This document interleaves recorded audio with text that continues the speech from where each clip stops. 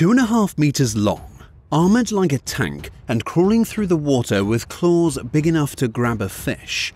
That was a scorpion, not the kind hiding in your shoe. I mean a monster called Jaekelopterus.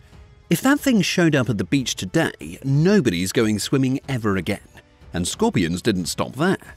On land, some grew close to a meter long, turning the swamps of the Carboniferous into their hunting ground. These were some of the most terrifying arthropods to ever live. So how did we end up with the tiny versions we see today? Long before scorpions made their mark on land, their cousins were already ruling the water. These were the Eurypterids, better known as sea scorpions, and they were among the largest arthropods to ever exist. The true giant of the group was Jaekelopterus rhenaninae, a predator from the Devonian period, around 390 million years ago. Based on fossil remains, it could reach an estimated 2.5 meters in length, longer than a grown man is tall. Sea scorpions had the tools to match their size. Their bodies were covered in armor-like plates, and their front limbs ended in massive, spiny claws that could snap shut on prey with precision. These weren't random grabbers. The claws were jointed and flexible, perfect for seizing early fish or other arthropods and dragging them in close. Most Eurypterids lived in shallow coastal waters, brackish lagoons or freshwater rivers and lakes. Fossil trackways even suggest some species could haul themselves briefly onto land, though they were still very much aquatic hunters. Their paddle-like back limbs worked like oars, helping them swim, but they weren't built for speed. They were ambush predators, waiting for prey to pass within striking distance. And they weren't all giants. Eurypterids came in a wide range of sizes, from less than 20 centimeters to the multi-meter monsters like Jaekelopterus. Some were broad and flat-bodied, hugging the sea floor. Others were streamlined swimmers. This variety made them incredibly successful. For more than 200 million years, sea scorpions thrived across the world, from North America to Europe to Asia. Scorpions didn't just stop at the water's edge. Once arthropods began exploring the land, some of the largest predators to crawl out of the swamps were scorpions. And unlike the palm-sized hunters we know today, these early land giants reached sizes that sound unbelievable. One of the best known is Pulmonoscorpius kirktonensis, from the Carboniferous period about 345 million years ago. Fossils discovered in Scotland suggest it could grow up to 70 centimeters long.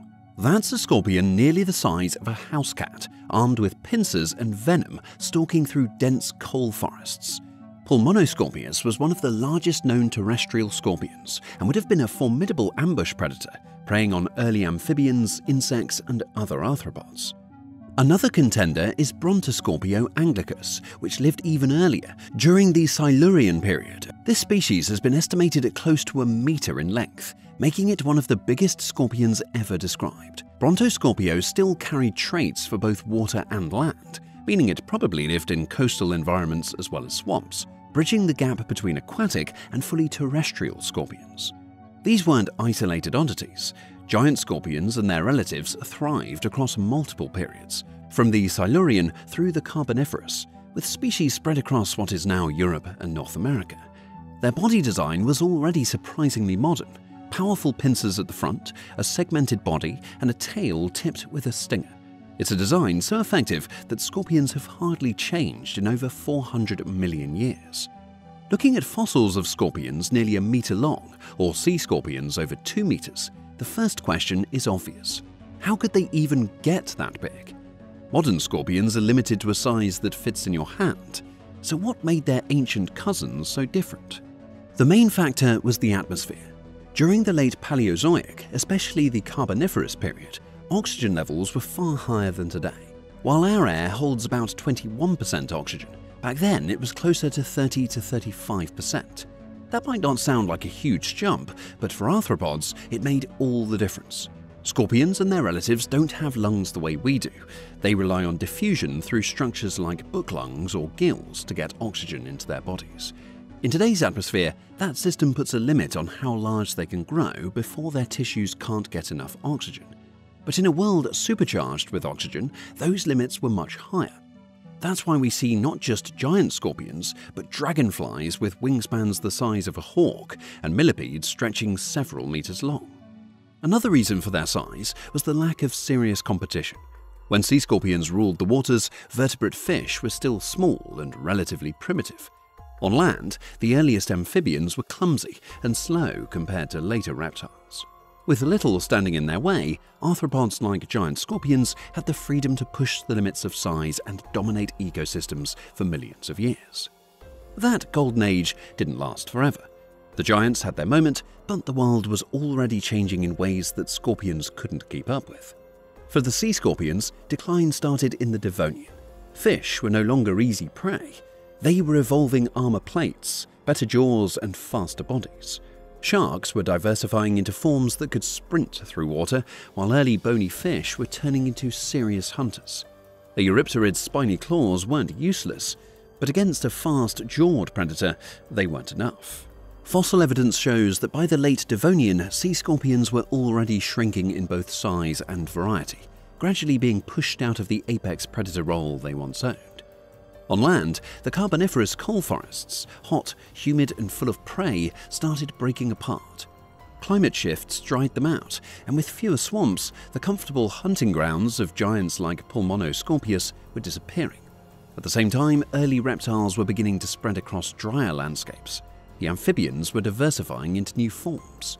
Giant scorpions that once had little competition suddenly found themselves surrounded by quicker, more efficient vertebrates. By the late Carboniferous and into the Permian, both land and sea giants were fading. Eurypterids, once spread across every continent, dwindled until only a few small species were left. The Permian extinction, about 252 million years ago, finished the job, wiping out the last sea scorpions entirely. Scorpions never vanished completely. When the giants disappeared at the end of the Paleozoic, smaller species pulled through, and those survivors became the ancestors of every scorpion alive today. From that point on, their evolutionary story is one of shrinking down and adapting to niches where size no longer mattered as much as efficiency. The earliest true scorpions date back more than 430 million years, and for a long time, many of them still carried features suited for life in the water. Some Silurian and Devonian species had gills and swimming paddles, while others were experimenting with lungs and a more terrestrial lifestyle. Over time, the fully aquatic forms were left behind, and scorpions became exclusively land dwellers, though they always kept their amphibious origin in their anatomy. As vertebrates grew stronger and ecosystems shifted, scorpions responded not by staying giant, but by scaling down.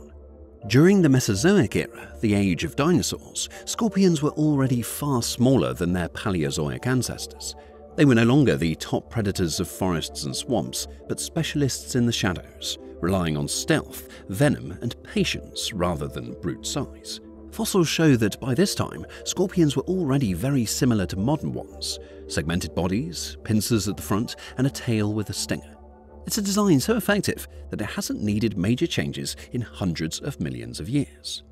Today, there are more than 2,500 recognized species across the globe, found on every continent except Antarctica. Most measure between 5 and 12 centimeters long, but a few still stand out as giants by modern standards. The giant forest scorpion, Heterometrus swammerdami, from India and Sri Lanka, reaches over 23 centimeters, making it the longest scorpion alive today. The emperor scorpion, Pandinus imperator, native to West Africa, grows slightly shorter at around 20 centimeters, but is bulkier, making it one of the heaviest living scorpions.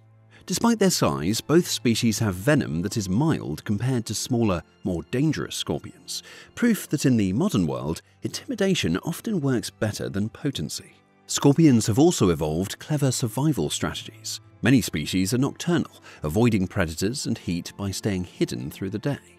Some live in deserts, burrowing deep into sand to escape the extremes, while others thrive in rainforests, mountains, or even caves. One of their strangest traits is that their exoskeleton fluoresces under ultraviolet light, glowing a blue-green color. Scientists are still debating why this happens. Theories range from UV protection to communication, or even just a leftover quirk of their chemistry. From 2.5-meter sea monsters to palm-sized desert hunters, the scorpion lineage shows one of the most dramatic size shifts in Earth's history. The giants are gone, but the smaller forms have proven far tougher. They've survived every mass extinction since, adapting, shrinking, and refining their design into the scorpions we see today. 400 million years later, scorpions are still around, just a lot smaller. Which is fine, because the last thing anyone needs is a Labrador-sized scorpion waiting in the hallway. That's all for today. If you enjoyed this video, don't forget to like, subscribe, and share it with your friends. You can also leave a comment with what you would like to see in the following videos. Thanks for watching, and see you next time.